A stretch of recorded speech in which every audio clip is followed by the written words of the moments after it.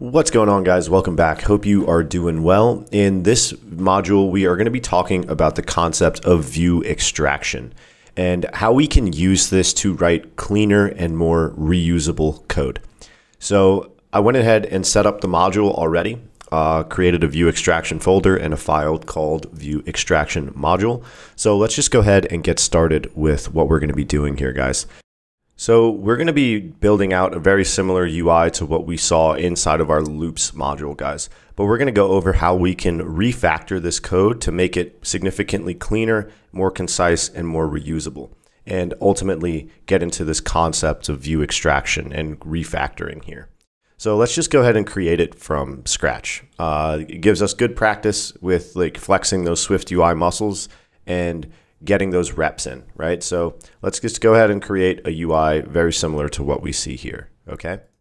So let's just go ahead and we can just use some hard-coded data for now. So I'm going to create a scroll view because we want this to be a scrollable list. And then we want this to be inside of a for each loop. So let's just do maybe like 0 up to 5, ID \self index in, and let's get started with actually creating the UI. So if you guys remember, it was like a profile image to start and then some info about the driver, right? So we can just say image, and I can say Lewis-Hamilton .resizable .frame width and height of, let's do like maybe 48 by 48. .clip shape is a circle. Cool. And guys, we actually want this to be inside of an H stack because we need to put stuff next to it, right?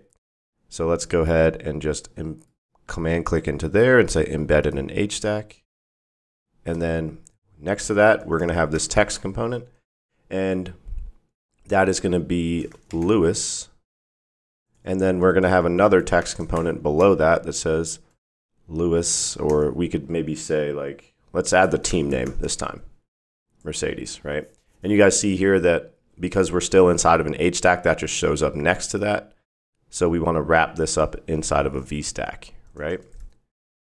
So we can sort of really start to put together these user interfaces really quickly now. I hope you guys are getting the hang of this more and more as we go. And that's sort of why I like to rebuild these UIs that we've already done them a couple times, but like I said, it's really good to get the practice in and to get those reps in.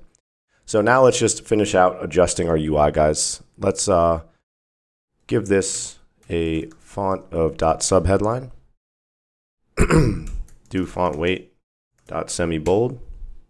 And then make our VStack alignment leading so that we get it aligned over there to the leading edge. Perfect. And then let's maybe make this guy .foreground color of .gray. Right?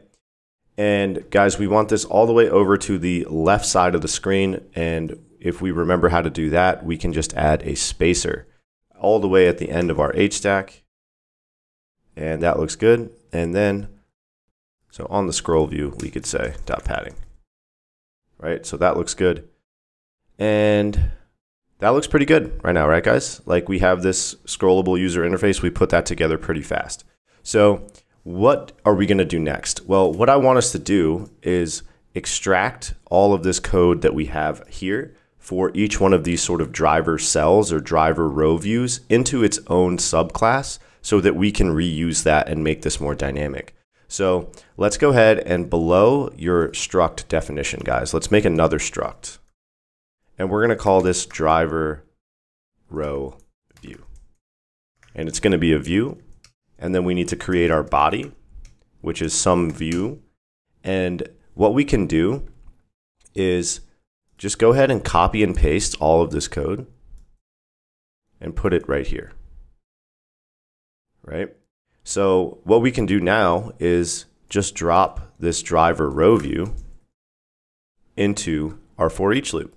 So that is the basic concept behind what we're going to be focusing on this video, guys. This concept of view extraction, right? So we took the view for that, all the code that builds out that sort of driver cell or driver row view that we're calling it, extracted it into its own subview or own structure, right here as we see. And then we can just reuse that view inside of this for each loop, right? Which is really convenient, and it makes our code a lot more concise and a lot more reusable. So now, instead of having to have this code all typed out inside of this, this sort of main view here, we can just utilize this component that we created.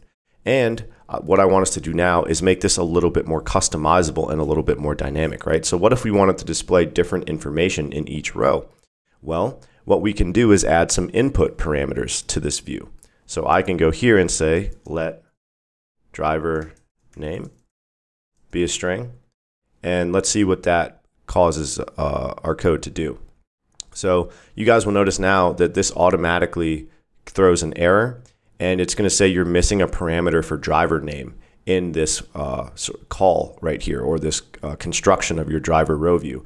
And that's because we have specified that this needs to be an input parameter for this view.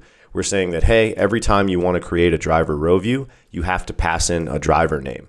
So let's go ahead and hit fix, and it'll add that for us. And the first one we're going to do is Lewis Hamilton, right? And then we're going to replace this guy right here with our driver name, right? So now you guys can see that we are getting back the driver name that we passed in. So what I actually want us to do, guys, is remove this from our for each loop and just paste that in there. And then we can create another driver row view with a different driver name. So I could go here, and now I could say Max Verstappen. Driver row view, Checo Perez, right? And then let's maybe make one more. Fernando Alonso, right? So we can already see here how this has become a little bit more dynamic, right? And this is a super clean implementation. In order to create this view, all we need to do is use this component that we created and pass it a driver name, and we can start to display more dynamic data. And we can take this a step further and add some more input parameters to this. So let's say I also want a different image to show up for each guy and a different team name. So I can just add those as input parameters as well. I can say let image name, which is a string, and let team name, which is a string. And here, I'm going to replace this with team name, and I'm going to replace this with image name. And this is going to throw errors in each one of these driver row views because I need to pass in that data now. So I can say image name, Lewis-Hamilton, team name, Mercedes, right?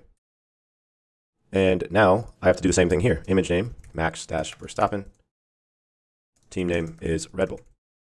And then let's just go ahead and finish this out, guys. Image name, Checo-Perez, team name, Red Bull, and image name, Alonso, team name is Aston Martin, right?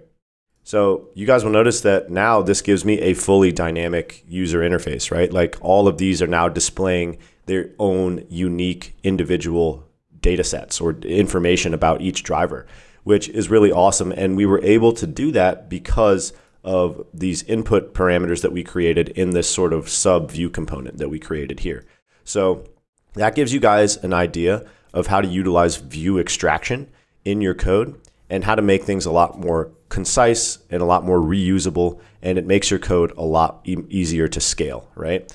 Now, in the next one, we are going to be getting into the concept of data models, guys, so that we can utilize a loop and loop through some sort of structure in order to accomplish this same effect. You guys notice here that we're not within a for each loop, and this isn't fully dynamic in the sense that we could, where we might want to display like information that comes from a data set, like an array, right?